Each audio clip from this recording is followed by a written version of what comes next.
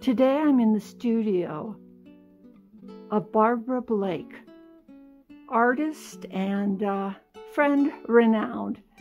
This is her little studio in her little house.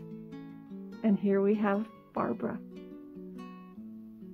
Hello, hello. Yes, hello, hello. You look very sneaky there. Barbara, I wanted to ask you, and I'll start you with the toughie question. Why do you paint? Because I love it. You love it, so it makes you happy. Well, it makes me happy. Sometimes it makes me very frustrated, too, because I don't know how to get what I want or correct something that looks off. You know, only the artist's eye would know it's off when you're in the middle of a painting, but it's frustrating at times. But I love playing with color and design. So, have you done art all your life? Painting, that sort of thing? What's funny, when I was 10 years old, I was in 5th grade, and I got a book on cartooning. How to draw cartoons. I was going to be a cartoonist at the age 10. I can still draw a mean penguin for it. So I didn't do much with it we moved around a lot, so I didn't do much in grammar school. I took an art course in college and was very good at design. My friends asked me, fix mine up, fix mine up. But then I ran a retreat center outside of Chicago. Then I was in my late 30s, and it was a very bad winter, emotionally as well as the weather. I know I was going through my midlife stuff, so I thought, I'm going over to this next town and take an art class. So I took a pottery class where you got to center the clay. Yeah. And it was so therapeutic that I took several pottery classes. Really? So for maybe 5 years or so, I did a lot of pottery and made whimsical things and different kind of containers and stuff. And then when I came here, I took a Saturday afternoon class with Gwen Fox on painting. When did you come here? To Colorado Springs? The fall of '89. The fall of '89, okay. So I think it was maybe a year later I took that class from her. And then I've been taking classes with Gwen the last maybe 30 years. So yep. I let go of the pottery pretty much. I dabbled in it a little bit for the first few years. I started painting, and then I just did all kind of water media with Gwen. We started out with acrylics and gouache and watercolor, and then I've stuck with acrylics pretty much and doing abstracts. So I don't know that many people realize when they first meet you that you are a nun. Sister of Mercy, yeah, I have been for many long years. Many long years. How has the art been affected by your profession, or how has your profession been affected by the art? Interesting. We have a number of artists in the Sisters of Mercy, and some pretty good ones, professional artists. I would say more it's the spirituality rather than being a Sister of Mercy per se that has affected my art. It's what's behind my abstract paintings is the desire to show the energy that is connected with all of us, that energy that's there. Yes. And so rather than just paint the surface of something, I'm trying to express the energy that's underneath. So that's more of a spiritual basis. Well, I remember when, probably the time which was many years ago, that I was beginning to get to know you, that you were doing, and you did do for several years, a goddess series. True. Yeah. Can you talk to me about the goddess series? I had some books and some groups that I was in that were talking about goddesses and various, I guess various artists from different Eastern or Western background, I don't remember. anyway, I was just into learning more about goddesses. And so they crept into my work, I guess. That's why. Okay. Well, I know you have said to me that we're all goddesses. So I thought that was, I actually thought that was very interesting coming from a Catholic nun. That I was interested in goddesses? Yes. Oh.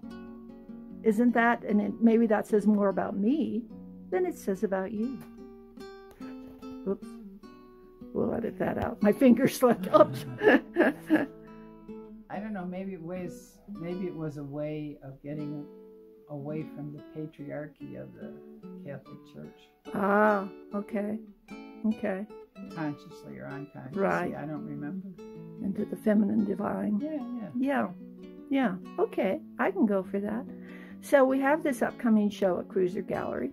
By we, you're in our art group, our critique group that's been going for so many years under, as you mentioned, Gwen Fox's tutelage. What has doing a show like this motivated you to do, or has it motivated you to do anything? I don't know if I'm doing anything different. It's fun getting in a show with people that I've been working with and studying with for years. That's the fun part of it. I don't know if I'm doing anything different. Okay. Because we all, as you'll probably mention, we all have our different styles. Yes. Even though we've been working together for so many years with Gwen. Yeah, we've got a very supportive environment rather than a paint like this environment. Yeah. Yeah, even though it's a critique group, you know, some of my friends will say, well, do they ever say anything mean? No, that's not the point. We give each other suggestions to help each other out of puzzling parts of our paintings. Right. Or we bring a painting and we know something's wrong, or we know we don't know how to go to the next step, and the group helps. So, okay. I love it. Yeah, I do too. One of the things that we've all, by then, there again, I'm using the term we because of the critique group, are excited for you to be showing is your little girl series. Yeah, and that was a surprise how she popped into my painting. Well, tell us about it.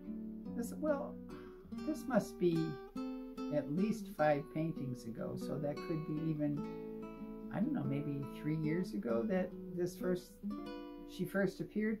Little black girl in my painting.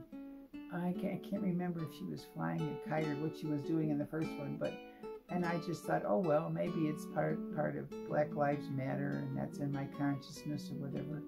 And it wasn't until I had done maybe the second or the third painting that I realized that, having done some past life stuff with a couple that used to live near here in Woodland Park, one of my past lives was I was a little black girl somewhere probably during the Revolutionary War period or something, because my mother and I were living in this, what looked like a big fort. It had some kind of flag on top, but I didn't recognize the flag. She was running the grocery store, and I was maybe, I don't know, 6, 7, 8 years old. And the white teacher was teaching me how to read on the slide, because she wasn't supposed to teach black people how to read. So the little black girl is a product of a past life. Fascinating. Yeah, and I didn't know that when I first started painting her. No, yeah. It brings to mind, where does our inspiration come from? I mean, I think that's a question we all ask ourselves and others ask us. What inspires you? Yeah. What inspires you to paint?